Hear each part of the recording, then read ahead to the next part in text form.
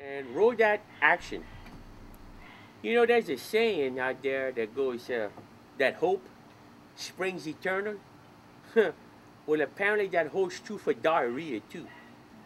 The other day I went to the crawfish festival and ate a lot of crawfish, hot, spicy, like that. And man, that gave me the bubble guts.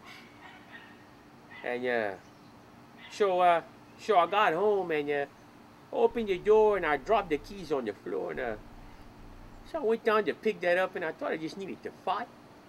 It was more than the fart, it was a turd honking for right away. And a little something that came out.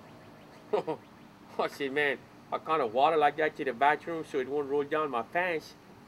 I got to the restroom, I pulled down my pants. Still, it looked like I sat on a brownie. A little thing like that, a brownie. But I know that wasn't a brownie because nobody puts corn in brownies. You know what I'm saying?